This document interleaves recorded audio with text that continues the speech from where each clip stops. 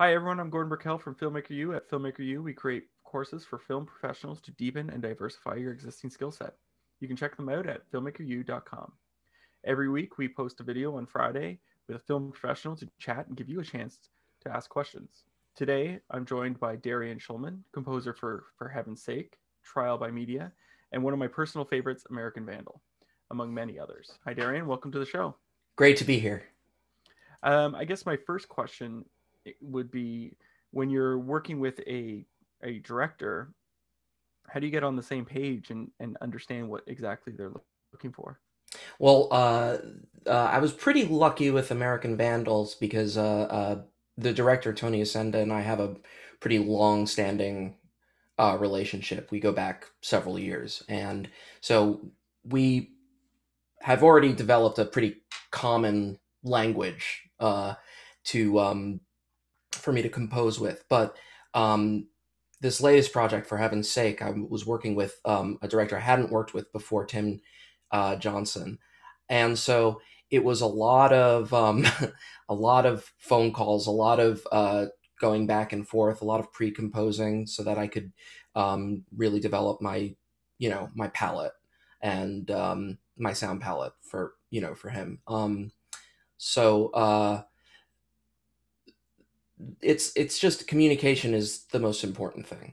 Um, I think that my job as a composer is to really sort of serve the director's vision. So um, I really welcome any sort of ideas about instrumentation or thematic material or really anything that he has to offer. Uh, Now, so, how did you get into composing? Like, were you?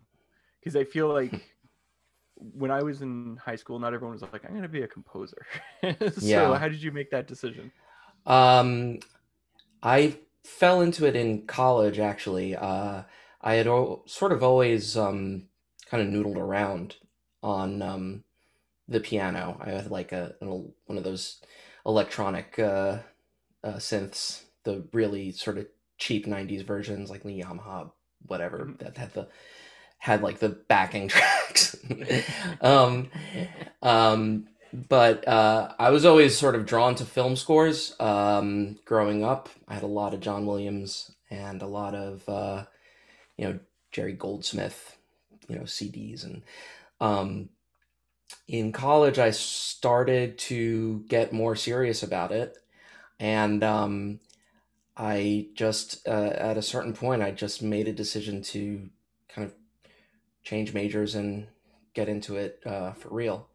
Um, and I didn't initially think it would be film composing that I would pursue, but uh, the sort of more concert music oriented faculty constantly told me that my stuff sounded like film music. I don't think they meant it as a compliment, but uh, it sort of cued me in that, like, clued me in, I should say, that this is something that I should um, pursue. Uh, When you worked on American Vandal, did you approach it as a documentary or did you approach it like a television show? Like, what was your working or your yeah, approach for it? the Van American Vandals is it's great because we really tried to be as true crime authentic as possible. So I definitely approached the I approached composing for it as though I was composing for you know uh making a murderer, or Jinx, or one of those other docu-series. It's I think the comedy really comes through when the sort of music is not really in on the joke. If Hmm. the music treats it as like really serious, like this is important stuff.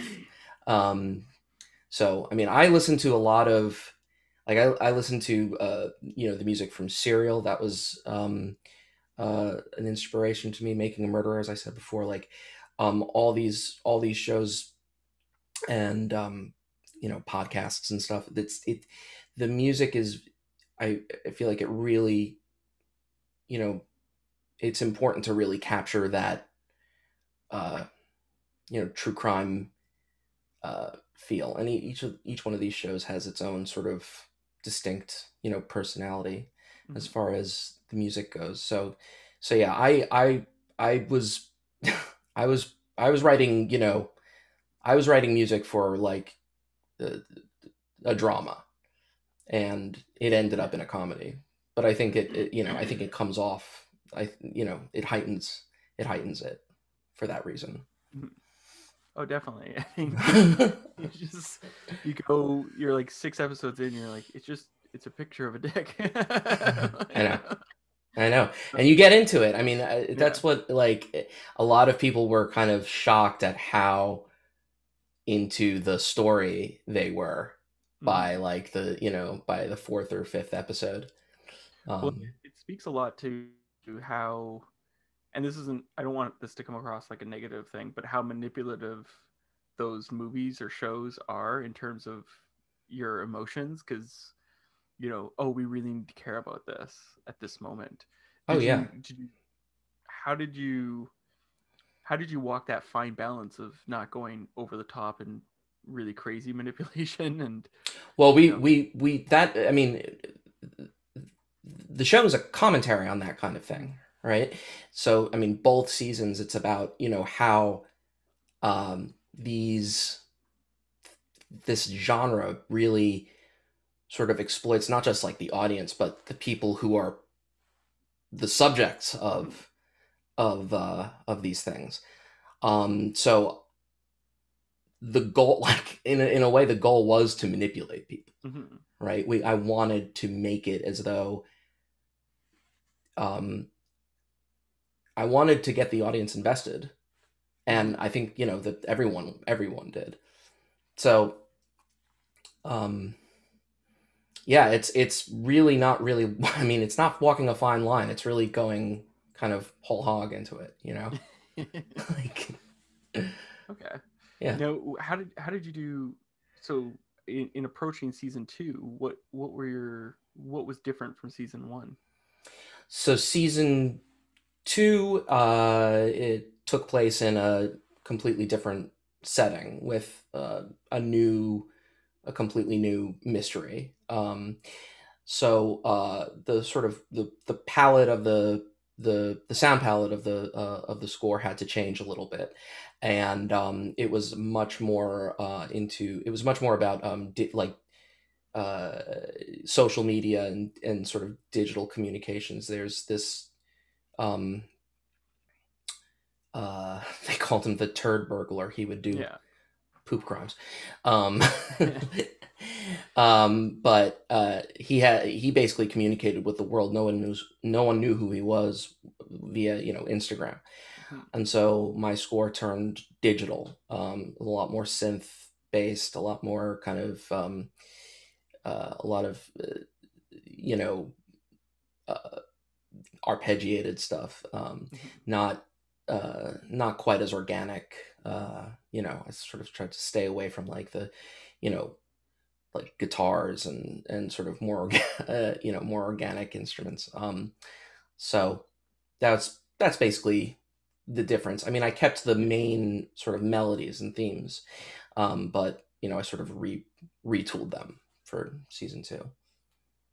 When you said, sorry, go ahead. Well, I was gonna say, when you talked about the guitars, I can't help but think, when I was studying film years ago, they got a copy of Dr. Caligari, Cabinet of Dr. Caligari, but I guess in the 80s or the 70s and the 80s they did like acid versions. Oh, so it was like a weird like Jimi Hendrix guitar solo through the whole thing, and everything was like changing colors.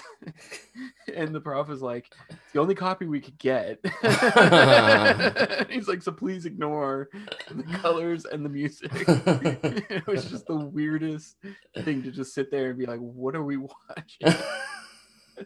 That sounds awesome. I wanna see Yeah, that actually.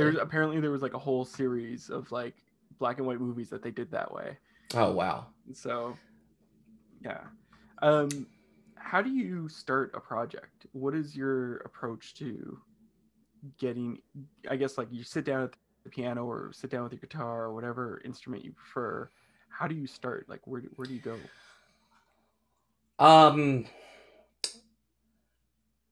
the first thing I do is sort of request whatever like visual elements I can get from the director and or editor. So if they've, any like, even if it's just screen caps of like dailies, um that inspires me.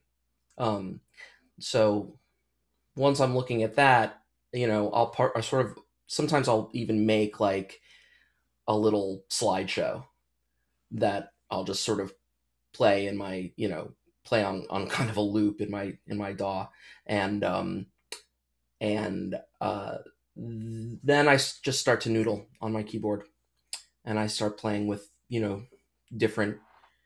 different sounds, different melodies. It's very improvisatory, and it is it's the kind of thing where I, as I said before, like I really like, a second pair of ears. So I will maybe write a 90-second or 2-minute thing, right? Like that, is maybe it's, in very like kind of rough shape or whatever. But then I'll send it to the director. I'll just say, like, what do you think of this melody for this character or this subject matter, this theme? Um, and it's the back and forth of it is how I, sort of develop the sort of sound world that I want the score to be. How do So, you like? So this is probably more of a question for editors because a lot of editors will be like, okay, I'm going to put in the temp music or mm-hmm. what have you. And a lot of young editors, when they're starting out, struggle to find the right point to start to put in the music, right? Because it's so Yeah. much like, how do you find the right moment to start the music? What is your approach with assessing the footage and getting it in? Um, you mean like if I get an Yeah, episode, if I get a yeah, cut yeah. and the like temp music is in there, or Or you without know, the temp music, let's say. I Like mean, it. it's rare that I get stuff without any sort of Mm, music, okay. whether it's temp or not. So like with For Heaven's Sake, I was working. There was a lot of temp music in there. Um, so the first thing I'll do is like watch it down with the temp music, make some notes about like what, you know, obviously what the editor thought, like, Mm-hmm. because I value that. And then you know, I'll mute it. I'll mute the temp music. They send it to me with, fully stereo pan. Mm-hmm. So music on the right hand side and dialogue and sound effects on the left hand side, Yeah. which means I get to mute one of them if I want to. So I'll once I'm done with watching it down, I'll watch it down again without any sort of music, and I'll make another series of notes about what I think. Mm-hmm. Um, as far as when, in a specific scene when I think music should come in, it's based almost entirely on what's going on, right? So if there's a big reveal, like uh that kind of thing, there, I'll say there needs to be something there. It's also, I also spot it with the director as well. Like once I'm done with the sort of process of watching it down myself, with For Heaven's Sake, Tim and I got on Zoom, and I actually used this plugin called Audio Movers so that I could basically pipe the output of Logic Pro into the Zoom session, which meant I could sort of, improvise ideas in front of him as though we were sort of in the same room. Mm-hmm. Um, and so uh, that's, at the end of the spotting session, that is when the sort of the real decisions about when, when music comes in and when it is, silent. Um, uh, but I mean, it's different for every episode, so it's like I almost need a specific example to talk about. Let me think. Well, I guess one of my questions that comes from what you were just saying is, Yeah. the temp music comes to you a lot. How do you deal with temp love? Because I know Yeah. a lot of when I talk to mixers, a lot of their frustration is dealing with temp love of the sound effects, or sound designers. They'll get like some of the sound effects are temped in. One thing that I will often request is that once I start my process of composing, the um, that the director try to watch it down a few times without any sort of temp music, because I want to sort of cleanse his cleanse his or her palate. Do you know what I mean? Like Yeah. a lot of temp love comes from just being used to hearing something one way, and then when you hear, when you hear my score, I don't want it colored by the sort of jarring effect of being used to one thing and then like something new comes in, and the ears have to sort of get used to that first before they can really make an assessment of like whether they think what I'm doing is working or not. Mm-hmm. Um, Sometimes the style or sound of the temp that they pick is pretty close to what I would have done. Um, and in those cases, I consider myself kind of lucky. So just like, it's not like I'm copying the temp music, but I am, composing something in a sort of similar vein. So it's, you know, those situations, temp love isn't really as much of an issue. But when I want to do something that really is a departure, uh, then I need, I tend to ask the director to, um, listen with fresh ears. Uh, and sometimes they do, sometimes they don't. But uh, it's it's a process, and it's a back and forth. And then I want to, the other thing I want to say about that is that if there's, I really try to, if there's like temp love going on, I really try to drill down with the director or the editor, like, what is it about this that you are drawn to? Like, what aspect of this? Is it the instrumentation? Is it the melody? Is it the tempo? And I try not to use like too much. I mean, I try not to use technical language, but because a lot of directors aren't musicians at all. So, but if I can get the director to sort of think about and then sort of enunciate what it is that they like about the temp, that sort of informs my process in terms of composing for like in terms of trying to capture that with whatever I write. Now, is there a particular scene or, um, you know, I guess a particular part of a movie that you found extremely challenging, and how did you tackle that from a composing perspective? It's a good question. There in American Vandal, Mm-hmm. there's a scene in the last episode where the main character Dylan is basically watching essentially the first episode. It's very meta. Mm-hmm. And the score from the first episode is sort of playing on screen. And there's this moment where Dylan realizes what his peers really think of him. And so the challenge for me was trying to create some kind of underscore for that while the other while the old music was playing at the same time. So sort of going into like Charles Ives territory there, Yeah. um, and so what I ended up doing was basically just sort of introducing like a very low sort of sub bass sound to that. Mm-hmm. That's the thing that that's the thing that comes to mind right away. The as far as like um, challenging anything where there's a lot of background noise or music that is already in there that can't be taken out.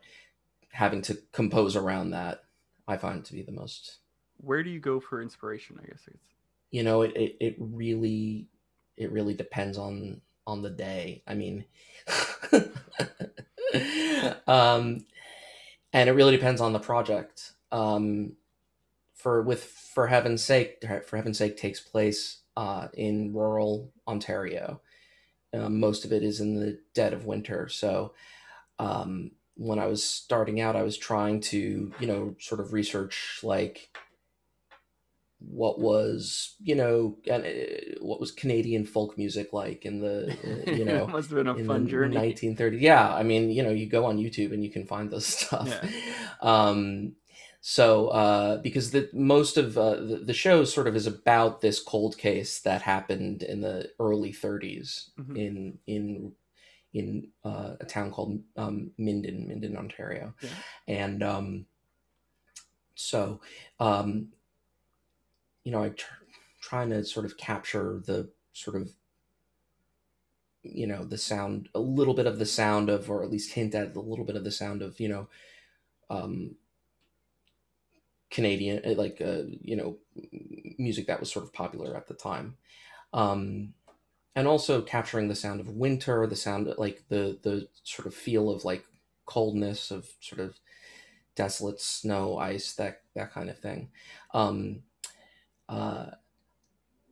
If you're asking me like what are my sort of composer influences, it is anyone from Copland to Michael Giacchino. Like it's a very wide range of people. So I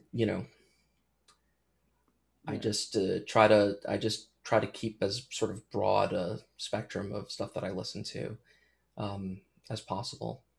When you were searching out Canadian folk music, did you come across the I think it's called the lumberjack waltz or the logger waltz? I I that sounds familiar. The thing about For Heaven's Sake is that I started that project at the beginning of the pandemic. So all the sort of like the research that I did, pre-composing, that was all that was like a year ago, and so composing during the pandemic composing is something of a challenge too. So we had the shutdown, and production got delayed, and so there was a lot of waiting and a lot of composing and recomposing, and so it was an interesting process. My other question for that is because when I think of cold and when I've been in areas where there's not many people around, the thing about winters is it tends to be a lack of sound almost. Yeah. Right? Like everything's just quiet. Yeah. How do you compose music for something like that? It's a lot of tempo is a big thing. Mm-hmm. And I try to keep it very sparse. So if I have just sort of, if a cue is just two chords that are like 10 seconds apart on the piano, you know, maybe with like some reverb and delay effects on it. That is the kind of thing that to me conveys, you know, this sort of stillness, the austere, you know, remote, desolate sound. Yeah, that's what works for me. Okay. And how do you make it feel cold? Because you said I don't know. Getting the feel cold. To me, that's like that's a timbre thing. So it's a lot of you know, bells, a lot of, you know, sort of harp sound, harp sounds, and again, it's like if you can treat the sound. I found a